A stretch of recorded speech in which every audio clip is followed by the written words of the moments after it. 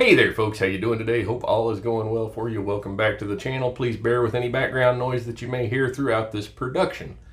This will be video number 3 in our series on the Savage Axis rifle, and today's video is brought to you by IMR 4064, CCI large rifle primers, 168 grain Sierra Match Kings, and the number 44.5.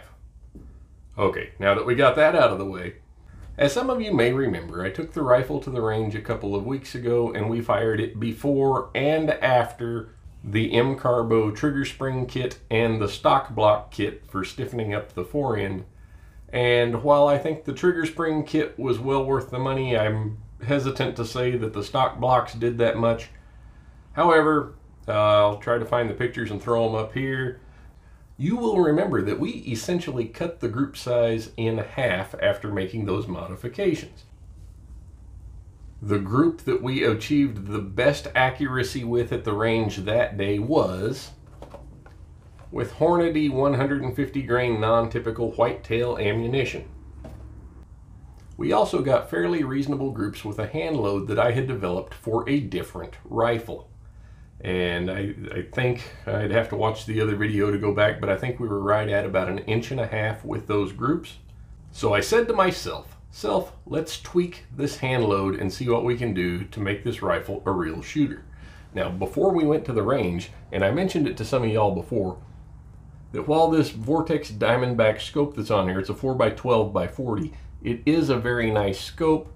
I do not feel that it is ideal for a 308 rifle that we're building to see how much precision we can get out of. It lacks a parallax adjustment. It's a 1-inch tube, so it's not the brightest scope, but also at 12 power, it just doesn't quite magnify as much as I would like to see it for some of the long range stuff that I would like to be able to do with this rifle. I was going to solve that problem by installing the Vortex Diamondback HP scope that I had on the Alaskan 243 that we built last year.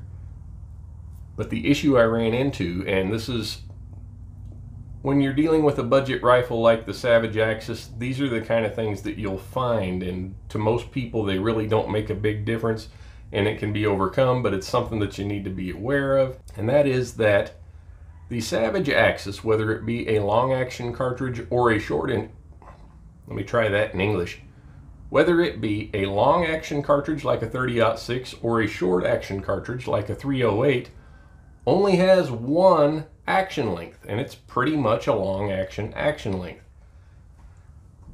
Where we ran into an issue was with this 2-piece mount that is on the rifle. It was on the rifle when I got the rifle. It only has one set of slots, just one slot on either mount, and the distance between the two was too long for the center tube of that other scope. I could have easily corrected this if I had a 1-piece mount with like a pick rail on it, or just a 2-piece mount with more options. I actually even entertained the idea of slotting this mount with another slot, but it's already mounted as close in as we could get it, so suffice it to say I could not put that scope on this rifle. That is okay. That scope found a home on the 30-06 ADL that I gave my boy for Christmas after he smashed the Bushnell banner that was on that last November when we were hunting. And unfortunately, I did not realize that the other scope would not fit on this rifle until I already had this one off of the rifle. So yes, that's right.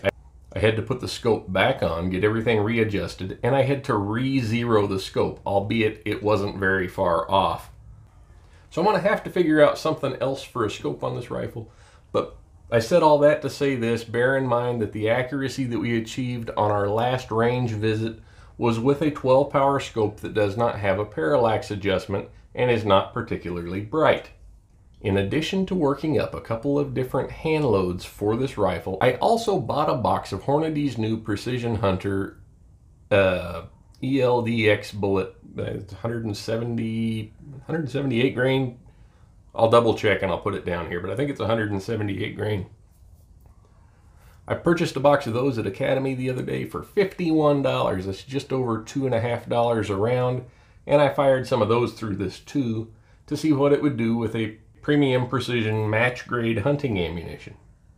And while at $51 a box, I didn't shoot the entire box through it while we were out there, I did shoot enough to establish a baseline. So once we had the scope sighted in again, I set out a fresh target at 100 yards. Now you may notice down at the bottom on the target there's something that looks like a little red sticky, and somebody's bound to ask what it's about. That was the one round that I fired through the rifle to make sure that the scope was still hitting pretty much to point of impact. I made a minor adjustment and then I shot my 3-shot group.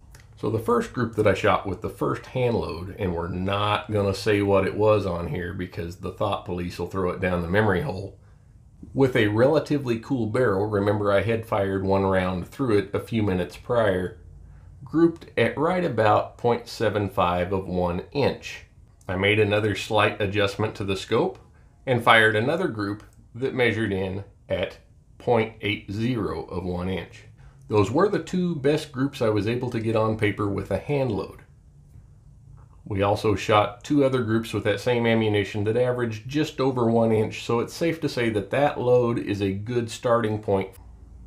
What I was disappointed with was the spread that I got out of the Hornady Precision Hunter with the ELD-X bullet.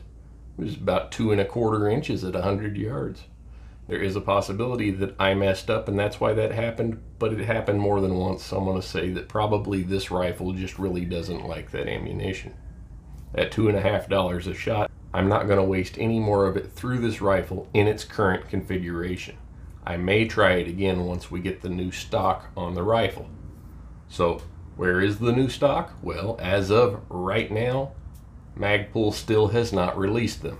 I took this screenshot off of their website this afternoon. So getting back to where we were at in the last video with this rifle, some of you may remember that I put up a poll on the channel to see if you wanted to see this rifle Cerakoted or Durablued, and only 3 people voted on that, but everybody voted towards Cerakote. So at this time I am working on fabricating an oven large enough to accommodate this barreled action because it will not fit in the one that I normally use. So where are we at with the rifle now? It still pretty much looks like it did last time you saw it, and that hopefully is going to change in the next couple of weeks. I was a little bit delayed on working on it because I had to build a swing set out in the backyard, and then I had to get the retired OSHA inspector out there to test it and make sure everything was okay with it, and we all know how that went. In the very near future, the scope is going to come off once again. The barreled action is going to be Cerakoted, and hopefully by then we'll have a new stock to put it into. In the meantime, I'm going to put another poll over on the channel, and I want some recommendations from you people on what you think I should put as a new glass for this rifle. That's all the time I have for tonight, folks. I hope you enjoyed this. If you get a second to smash the like button down below, it really does help with the algorithm. So until next time, take care. God bless.